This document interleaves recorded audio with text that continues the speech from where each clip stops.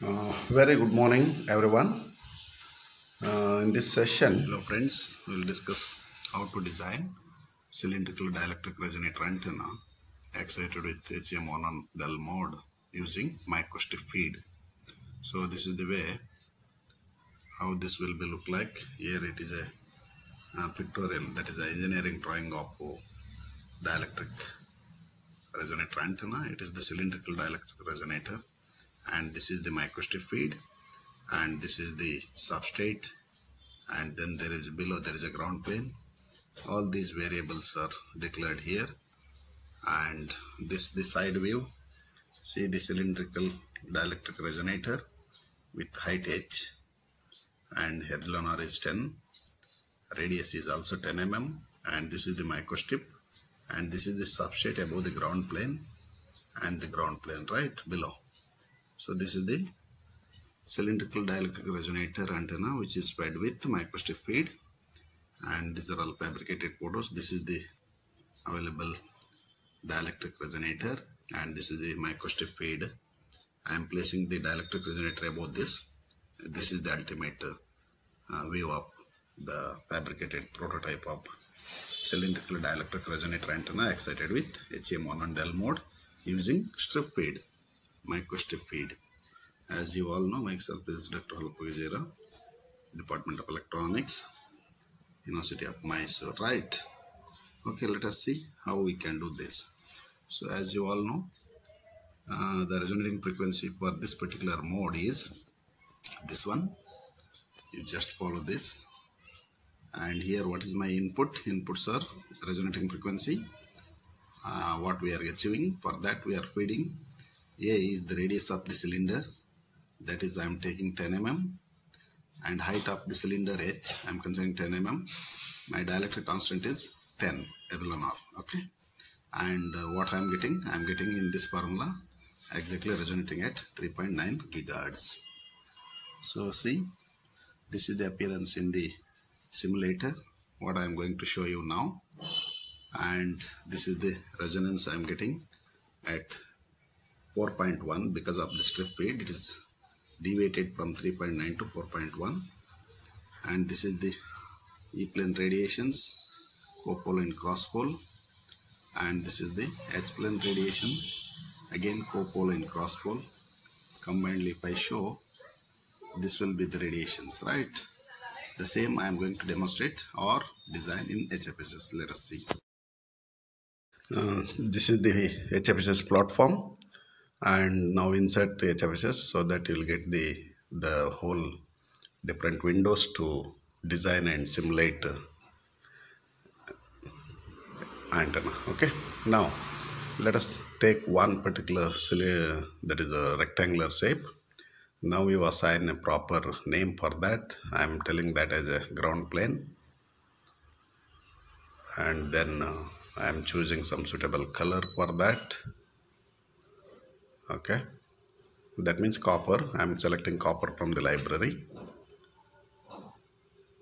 Okay, then you select some suitable color and also transparency, as we all know. Now it is not in the proper position, adjust in a proper position X, Y, Z. I am taking at the center so that I will take some minus half of the length, minus half of the width, and 0 mm. That means I am placing now 60 mm considering I am. So 60 mm means minus 30, 0, and 30 mm for 60. Height I am considering 0.5 mm thickness. That is the ground plane I am considering. Just see, this is the way how it looks like. Okay, let's see how we can tilt. These are the options given in HFSS, right? You can see from any side, top view, bottom view, side view, like that. And so you to choose that name, you will see the color. I think GP ground plane I am reassigning. Now what we have to do, as an microstrip patch antenna similar to that, DRA is also. Now I have to place above this, there is a substrate. I am choosing orthodurite substrate. Now take rectangular box again and name it as a substrate, SUB, short form, like that. Assign for different color here also. Material you have to choose later weight from the library, I'm telling 2.33 dielectric constant. You can select from that or by name RT Duride. Okay. See, this is the RT Duride 2.33. You can see there. So right. Okay. Assign this and the dimension. Assign some color, different color compared to that other materials. Okay. Okay. And the dimensions are same as ground plane. That is 60 mm. 60 mm. I am considering. I have given some space around the DRA to get a proper resonance. Otherwise you can optimum, no problem. Now I am giving minus 30 mm, minus 30 mm, and I am putting above the ground plane. That's why it is 0.5 instead of 0 in the ground. Okay. Now take it 60 and height how much? As per the substrate, there is 1.6 mm I am taking. Okay. Right. See, this is the view of substrate above the ground plane. Tilt it and see. See, below there is other color, that is ground plane. Above there is another color material, that is called substrate. Right. What we have to do now? Again, above this we have to put the strip feed. Okay. How to calculate strip feed? So you just go to Google, take strip feed calculator, like that. You give proper input like frequency, dielectric constant, height, like that. It will give the strip width and strip length. Okay. Now let us consider as per our requirement. See the what is that rectangular box that you can call feed line, like that name, and take some appropriate color for that. And this is also a copper. Okay. Now I'll give the dimensions as per our calculation. I am placing from one edge, from plus x, that is plus 30 mm, comma, I am taken 4.3 mm, half of that is 2.15 mm, right? And I am placing above the substrate, that's why it is 1.6, 2.1 mm total, 1.6 plus 0.5, okay, 2.1 mm, so that it will be on substrate. So now what is the length I got? That is 40 mm I have taken. Just see, I am putting now. Length is 40 mm as per our calculation. It may not be fixed. You can consider little bit high or low. And then width is 4.3 mm for 4.1 gigahertz or whatever it is. And thickness is 0.03 mm because it is a strip. So now see, this will be the placed above the substrate as a strip from the one edge of your ground plane, that is from plus x, 40 mm, that's why length is this much, right? See how it is looking. This is the strip feed is ready now, and I have to place the cylinder. There is a dielectric material. I am taking this as a CDR. I am naming that as CDR, and I am considering the material which is having dielectric constant 10. Here I am considering taconic. Taconic is one dielectric material which is having dielectric constant 10 mm. So I will assign some suitable color for this also. See how it is. I am making some transparent, right? Okay. See, it is not in a proper position. I want to place at the middle of this. That's why I am putting 0, 0, 0. X is 0, Y is 0, but Z is above the substrate. That's why it is how much? Above the substrate and also above the strip. That's why total height is where it should be.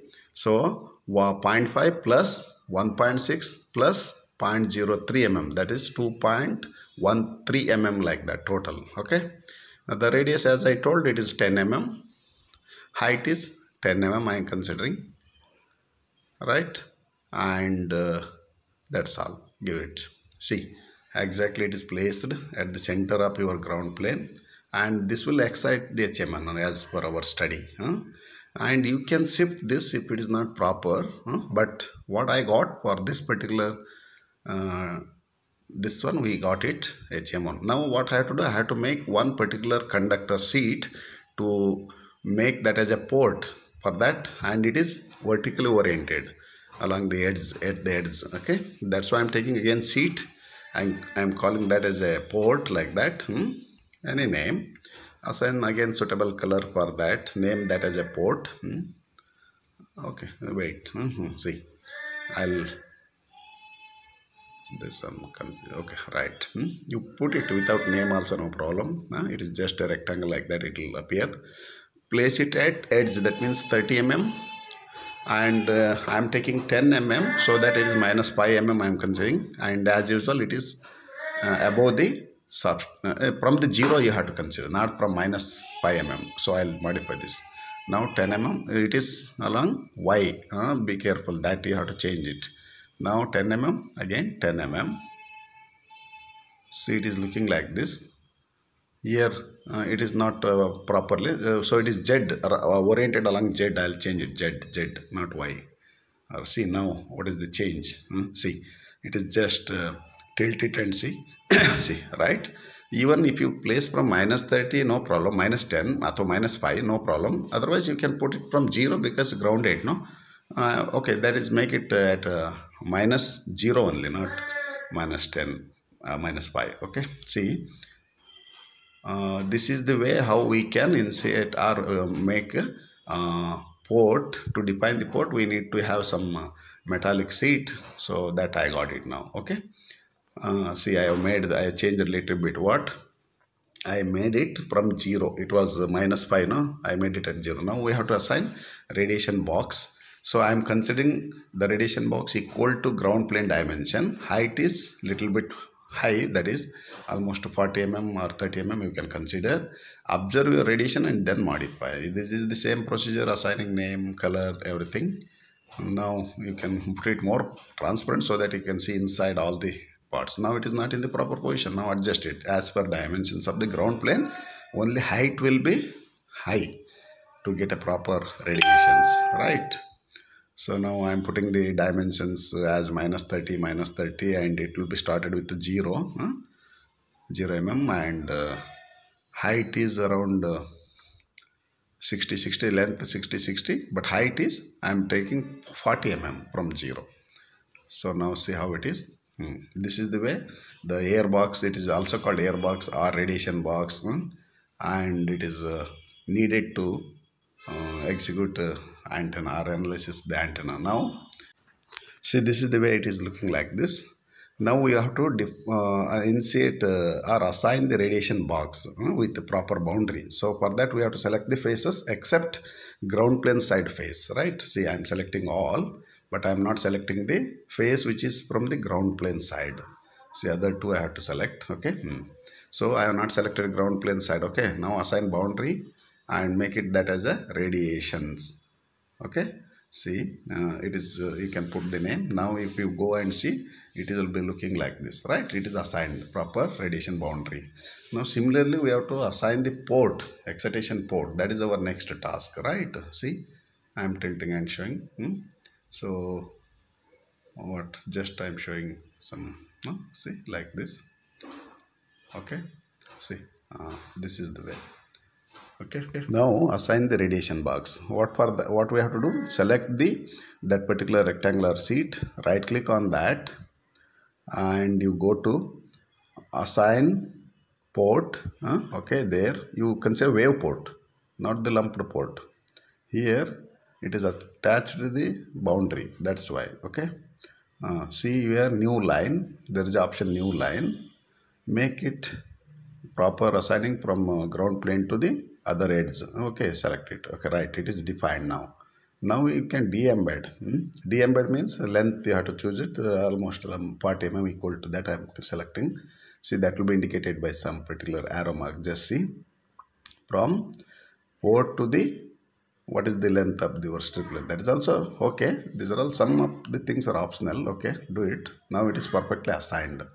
I think why we need a wave port, because our radiation box is attached to the boundary correctly. Okay,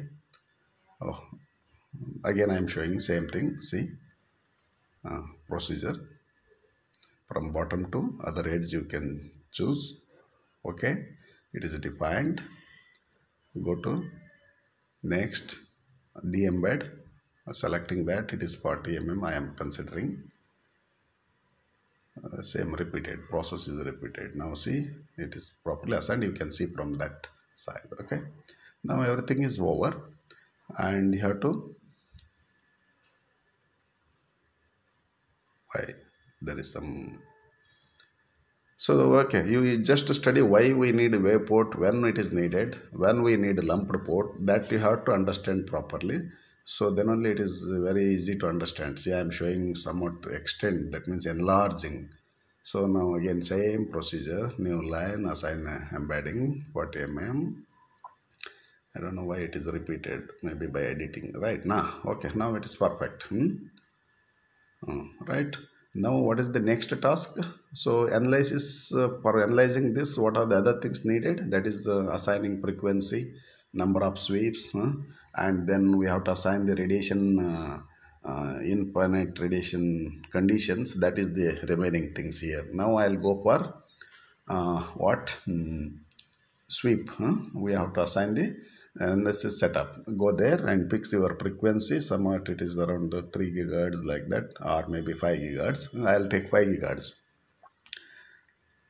From 3 to 5 I'm running, and the number of passes also you can select for 20. 20 instead of 3 or like that. See, I'll change it again. Now from 1 to 3 gigahertz, 4 gigahertz, 3 to 5 gigahertz I am running, right? Number of passes I am changing now 20, not 6. That is better, I think. Clear analysis will be given. Again, I'll see 3 to 5, 0.01 step size. So these are all the things will appear. So now I think everything is fine. And one more thing, for far field also you need to assign. Now I am running. It will take more time, but I clipped that. That's why immediately I am getting. But for your case, you may need some time to observe. Right? So now I can see the input plots. Just see, right click, results. First you select that S11 parameter drawing. Right click and see now. Okay. See the S11, you got it, right? Similarly, you can plot Smith chart, VSWR, everything is okay now, but you cannot plot the radiation box because we have not yet declared that, defined. So that is, see, 4.1, you got it. I wanted to thick more that line, so that's why I'm making that thicker so that it is easily visible. 4.1 gigas with almost 30 dB S11. See what I'll do, I have to define the far field conditions, the theta from where to where and pi from where to where, that is needed. So that I'll do it. See, right click on that far field infinite sphere like that. So now theta and pi, you can say 0 to 90 degree, only that is pi, and again 0 to 90, 0, 90, 90. Here I am running from minus 180 to plus 180. I am plotting that all the data. That's why minus 180, 180, 1.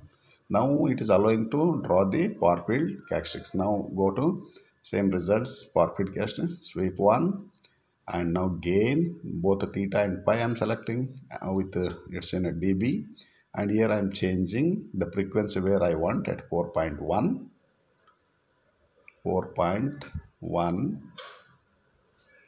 right? Choose it properly and see the E and H plane radiation characteristics. That is the way we can see. You can have many things you can display here. See, these are the radiations is running and it is getting the data. Now you can see the E plane, H plane combinedly. Just see whatever I discussed in the earlier slides, right? I am making simply thicker lines to show properly. Okay. And this is the way you can do the design and analyzing the dielectric resonator antenna. There are many things to show still. 3 dB radiation pattern in polar or in a rectangular plot like that, and so many animations also I can show you that field pattern how it is.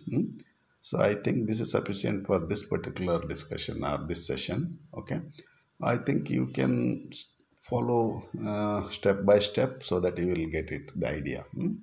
Thank you, and as usual, thank you for watching this, you and hope you this can discussion understand will this help what you I am for the discussing. CDRA researchers who started the research in the field of dielectric resonator antenna, and this topic is only related with cylindrical dielectric resonator antenna and with the HEM on mode. As I told, it is a fed with microstrip feed, and I hope you like this, and if you like, please share with your friends. I'll try to put some more videos related with these discussions. Thank you one and all.